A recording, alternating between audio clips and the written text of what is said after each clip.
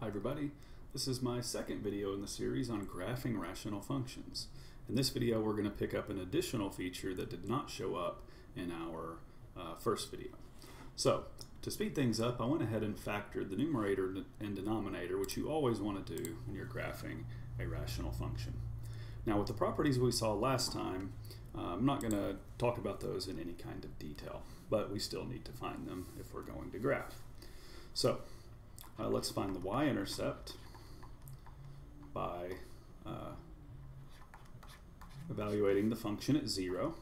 I would look at unfactored form to do this because it's all the x's become 0. You have -4 over -12, which is positive 1/3. So our y-intercept is right here, really close to the origin. Now let's find our x-intercepts, and I said in the last video that's going to happen when the top equals 0. So if you look at this factor, x plus 1, if you set that equal to 0, you get x equals -1. So we're going to have an x-intercept at -1, 0. That's right here. Now, if you're thinking to yourself, we'll do the same thing with this other factor. This is where this video has an additional feature. These factors cancel. So, you're not going to have an x-intercept at that point. You're also not going to have a vertical asymptote. And we'll get to that in a moment. Let's continue with things that we know, though. So, the vertical asymptote, and I said there's only one. The vertical asymptote occurs when the bottom equals 0. So x minus 3 equals 0. You have a vertical asymptote at x equals 3. So you can go ahead and graph that. X equals 3 is right here. We'll draw our vertical asymptote. Now let's find our in-behavior asymptote, otherwise known as a horizontal asymptote.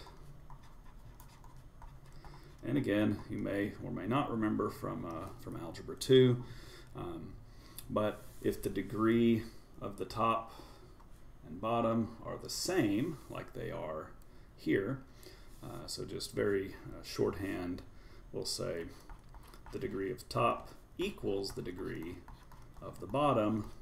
The horizontal asymptote occurs at the ratio of the leading coefficients. So the leading coefficients here are -1 and +1. So the horizontal asymptote occurs at -1 over +1. Of course, simplify that. So we have an in-behavior asymptote, a horizontal asymptote at -1. And just like in the last video, I don't like drawing the horizontal asymptotes across the entire graph because, well, they're really end behavior asymptotes. They only are telling you something about what happens far to the right and far to the left. They literally have no bearing on the shape of the graph in the middle. Okay, so let's get to the new property that we did not see in the previous video. So the reason we did not have an x-intercept at -4 or a vertical asymptote at -4 is these factors cancel. Now, in algebra, what you want to do when you cancel is you want to say, well, this function is equal to negative x plus 1 over x minus 3. And strictly speaking, that's not true. And it's easy to see that that's not true. On the left side of this equal sign, if you plug in -4, that expression is undefined because you get 0 divided by 0, and you're not allowed to divide by 0. But on the right-hand side, if you plug in -4, which we'll do in a minute, well, you get a perfectly valid y value. So these expressions can't be equal to each other. They're not the same. On the left, you're not allowed to plug in -4, but on the right, you are. So whatever these things are, they're clearly not the same. So in math, we have a special symbol. You don't always see this in high school math, but I like it. It's a triple equal sign. And this means equivalent. These two expressions are equivalent if you plug in any value that's allowed. So since -4 is not allowed, well, this doesn't mean equal. But if you were to plug in, let's say, 10 on the left or 10 on the right, you'd get the same thing. So what this leads to is a hole in the graph. The idea is you're not allowed to plug in -4 because we're looking at the left-hand side. We're not allowed to change the function. We're not allowed to cancel just because we feel like it. So -4, x equals -4, does not work in our function. But what if it did? If it did work, to calculate the y value, you would plug it in here, because that's what equivalent means. So -4 plus 1 over -4 minus 3. So let's do a little math. -4 plus 1, that's -3, but there's a negative, so this is +3, and then we have -7. So -3/7. So there's going to be a hole in the graph at the point -4, -3/7, which again, just approximate the fraction as best you can. And let me change color to the blue that we're graphing with. So you're going to have a hole in the graph at 1, 2, 3, 4, -4, and then -3/7.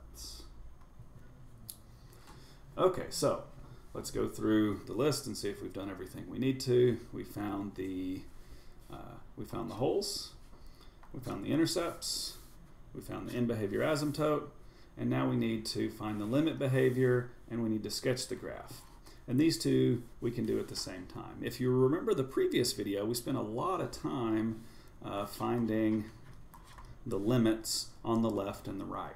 Well, this example is actually easier. You don't need to do that. There's enough information in the graph that you can just go ahead and draw. You don't have to find the limit behavior by thinking through the graph numerically. And here's why. I know just by looking at this graph that on the right side of this asymptote, I have to go to -infinity, and then as we get to the end behavior asymptote, well, I have to get close to that. Now the question might be, well, how did you know the graph went to -infinity? Why not +infinity? Well, just imagine what would happen.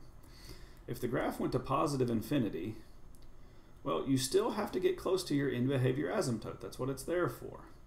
And in order to get close to the end behavior asymptote, look what we did. We had to cross the x-axis. But I know that there's only one x-intercept. We found it. It's over here. I know there's not an x-intercept over here. So because we tried to go to +infinity, we reached a contradiction. This can't happen.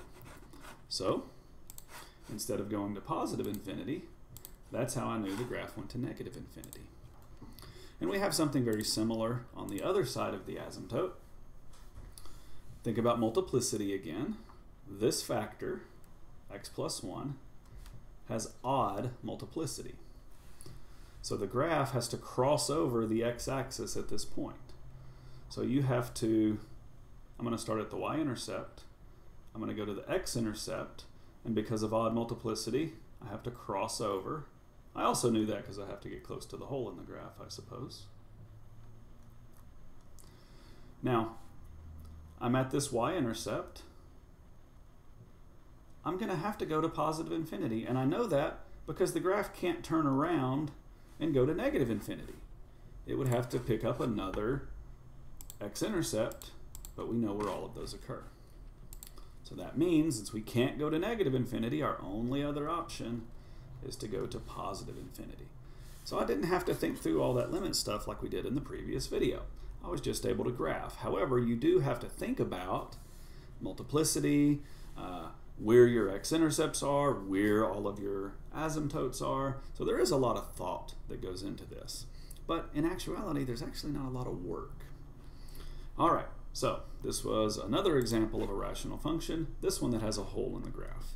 One more video where we pick up one more feature. See you then.